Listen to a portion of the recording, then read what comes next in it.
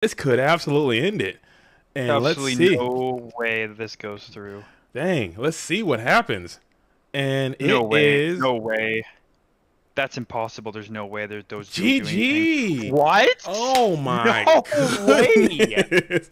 Oh my goodness. And that's how you do it, folks.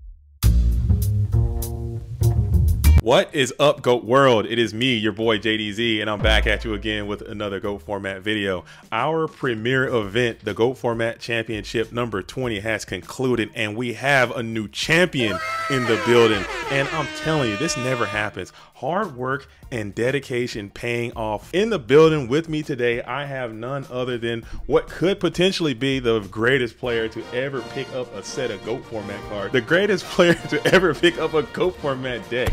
None other than GFC champion Daniel Fitzgerald, aka Lukaz, BKA Lukaz the Heretic, in the building today. How are you feeling today, champ? Finally. Feeling good, man. Feeling so good to get this win. Like, it's such a great tournament and such a good one to get this win finally at. Like, I'm still just soaking it in. And again, there are some fantastic players we have in Go Format. There are so many to name. There's so many great players, and there's so many duels who've been doing this thing for an incredible amount of time. But talking about you and your consistency, if you pull up the MMF document, you can see that you have all these accolades, but no major title. And everyone, all the time, Lukaz, hey, he's good, but he's got no major title. He's good, but he's got no major title. No major title. And I'm like, dude, come on, when is this going to end? And now it has ended, man. So tell us about that experience. Tell us about that experience and how that's felt to you, and now how does it feel to finally put that crown on your head? It's been great, man. Like, I've come so close so many times. So, like, anyone who's played these things knows that there's so many moments in a tournament that if just one thing went differently, you wouldn't be where you're at.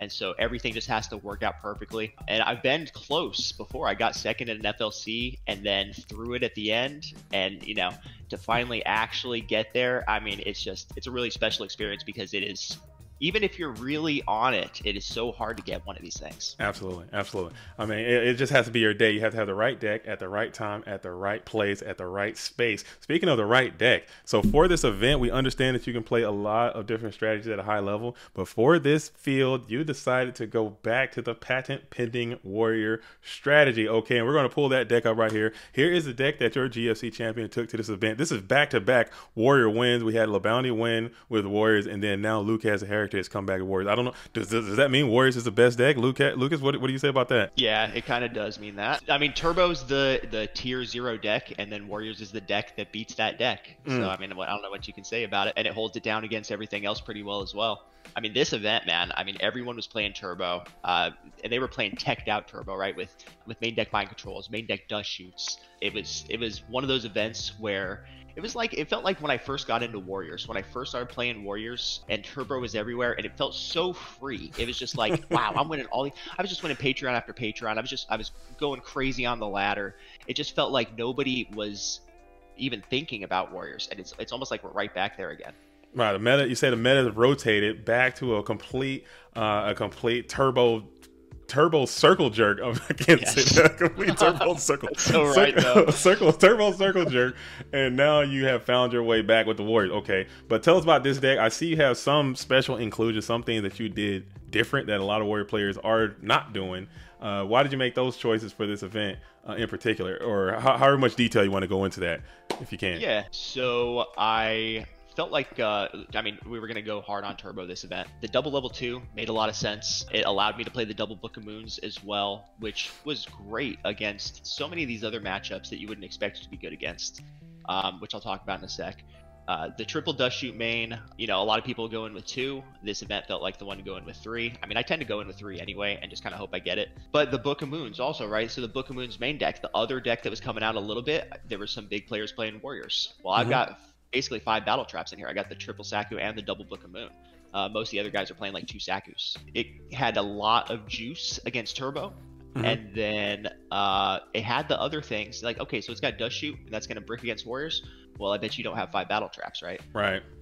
Dude, this is it's so clean and it's so elegant. But I'm looking at this main deck, and there is a card that I think is missing. And a lot of people who've been following the Lukaz bandwagon for a minute, they notice that there's a lack of zing in this deck. What's going on with the no zing? Why are you playing no zing? You win the title, no zing. What's up with that? Yeah, it didn't make the final cut. Oh, And Dust Tornado also didn't make the final cut, which is maybe even more surprising yeah. to most people. I mean, the way I was looking at it, game one, Dust Tornado is just not that strong right now. I'm gonna be. I have a plenty of things to poke with. I got the double level 2.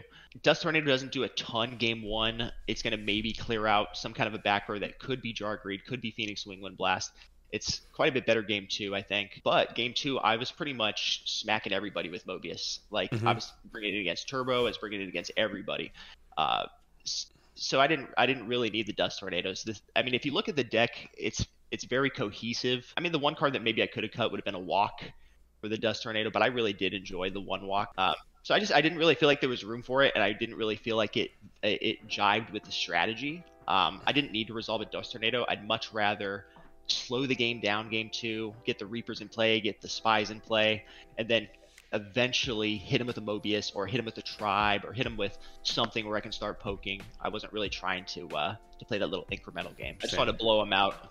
Okay, and it worked out. It worked out. And I was wondering how you were going to get through this thing. Looking at your deck, there was a tremendous amount of burn that appeared in this event as well, much higher than originally anticipated. And you did have that one walk. I was like, man, it's gonna be really hard to beat burn. But now looking at it again, I don't think so, because you do have the Mobius. You did have that one walk. You had the King Tigers in there. What were some of your matchups that you can remember, if you can think back throughout this tournament? I know it kind of happened. I know it happened recently, but if you can remember some of your matchups. Yeah, I'll tell you, I did play burn actually. I only played one luckily, but game two. So yeah, I don't have the dust. I've just got the single walk. But the Spirit Reapers are surprisingly good against that deck. Now, yeah, they're gonna get run over by pandas, which is a little bit scary. But it's a level 3, so I was poking the guy with Spirit Reaper, knocking cards out of his hand. It's just 2 extra level 3s. I mean, that's so. I mean, maybe I got lucky and connected with my Spirit Reapers. Maybe it's actually just a good card against them. But that was 2 additional cards that I was able to bring in against Burn. So I was able to bring in the 2 Spirit Reapers. I was able to bring in the Wonghoos, double Mobius, and the Walk. I don't think I ever saw the Walk, but I didn't want to play 2 of them because I would not want to draw 2 as a warrior player. Yeah. It's pretty bricky.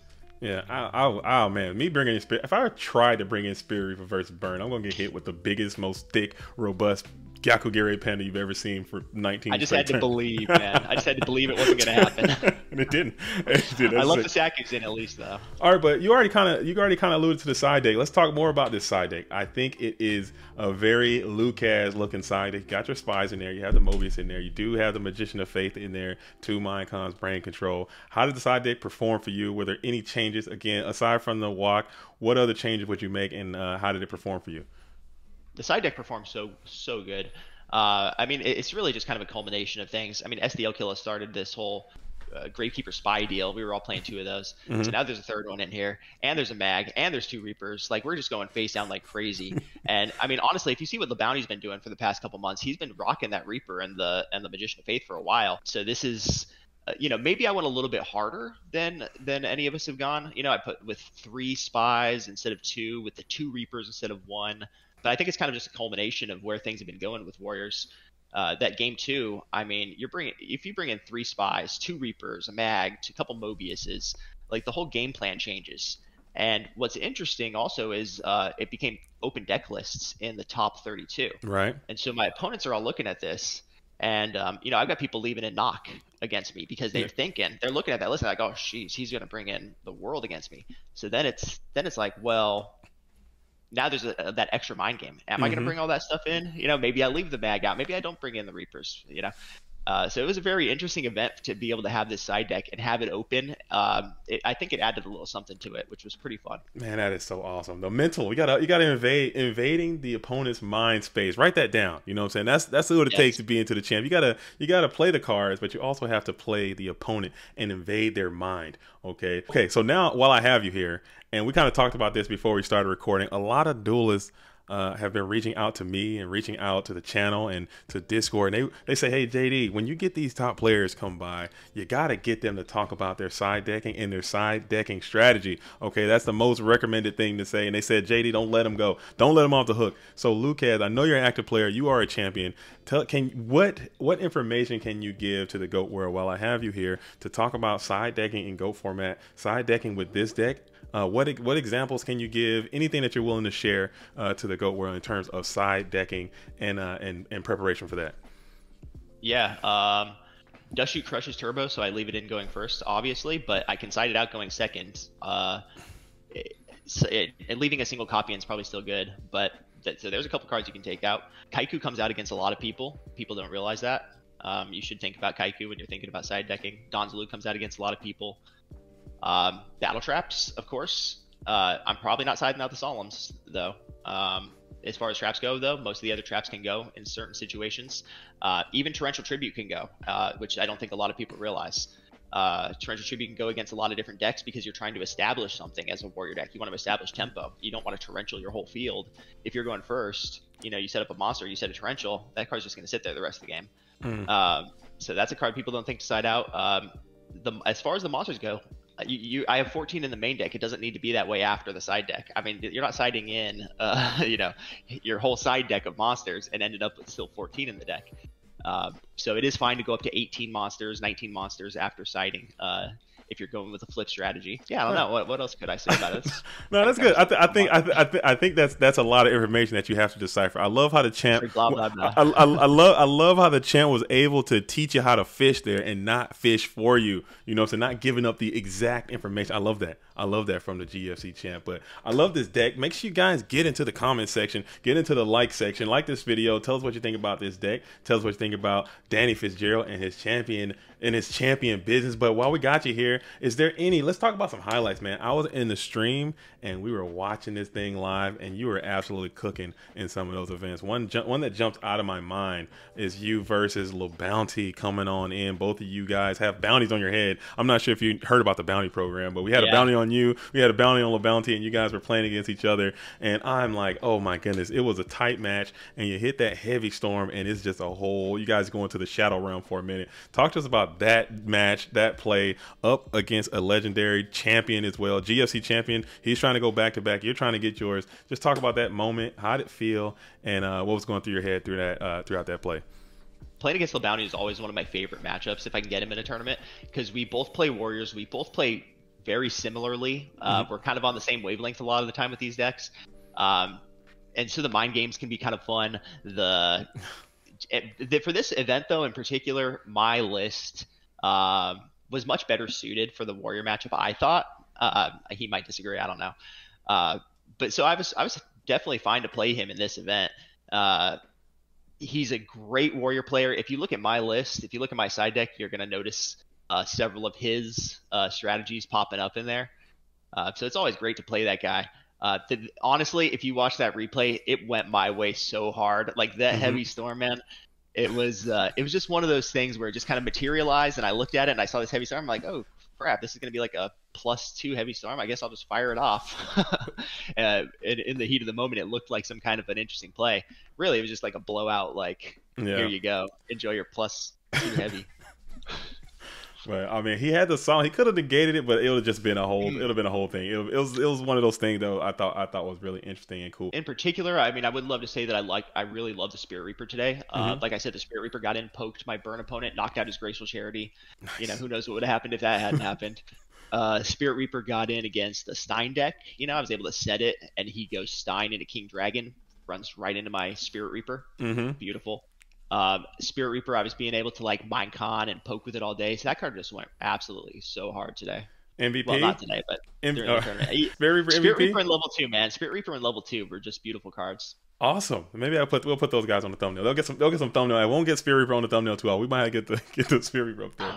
I love what you got going on, man. And again, I'm so proud that you are the champion, man, because you worked hard, and that just shows everyone. If you come out and you grind and you grind and you grind and you grind, eventually you'll get to what you want and you'll reach your destination. What's next for you though? What's the next step? Well, I've been. I got all my invites locked up for the season. I got this GFC win. So I've done kind of what I need to do this season. I might actually do a little bit of head judging or a little bit of side judging or whatever like that. I did head judge a Patreon a while back. That was fun. So I might try to get out there and do a little bit more judging, give back to the community in that way. Right. And plus, it's fun, hang out with your friends and judge a Yu-Gi-Oh tournament. It's a great time. Right on. You can hey, there's always room in the booth for a champ. You know what I'm saying? So if you want to come in and do some commentary, maybe just you can more. Your brother Soul Master was in the booth this weekend as well, hooking that up. So if you want to come by and do some commentary, you're more than welcome to do that. And head judging is always needed. We will appreciate that deeply. But before we wrap this thing up, champ, is there any special shout outs you want to give? Anybody you want to thank for helping you get to this momentous mountaintop? Oh, absolutely. So, obviously, Soulmaster Matt, my brother, we made this deck together. The night before the tournament, we were out there grinding, figuring out what we should do for our tech choices. Got a shout out LRG. They're still doing it. We're still doing it over there. Been doing it since 2018, 2019, somewhere in that area. We got Safari Zone out there. We're still holding it down. We're down, but we're not out. We're gonna keep plugging along, and I think we're gonna be in a good shape in a few weeks. Got a shout out to my teammates over there. So Rabbit in particular, playing the Warrior strategy as well and doing great at the tournament, and he's been killing it with Warriors. I got to shout out LaBounty and Moxie's. Okay. For both, LaBounty for the tech choices and Moxie's being able to bounce some ideas off him. Absolutely. Shout out to all those duelists, man, and shout out to you specifically, Lukaz, man, for your hard work and effort and continued resilience to make it to the mountaintop. Best player right here. See you until next time. But that's all I got. Anything else you want to say before we wrap this bad boy up and shut it on down? That's about it. Thanks so much, JDZ. Thanks for keeping it going out there, man. Love what you do. Of course. I love what you got going on, too. All right, and that is Lukaz. All right, that was Danny Fitzgerald, a.k.a. Lukaz, a.k.a. Lukaz the Heretic, coming on in your newest GFC champion. Tell us what you think about what he had to say. I think he was spitting. So make sure you get into the comment section, like and subscribe, and also join the GoFormat.com Discord. There will be more events taking place shortly. As always, I'm JDZ. I play Ghost. Till the next time, shout out to all the real ones. Salute to all the OGs. Peace.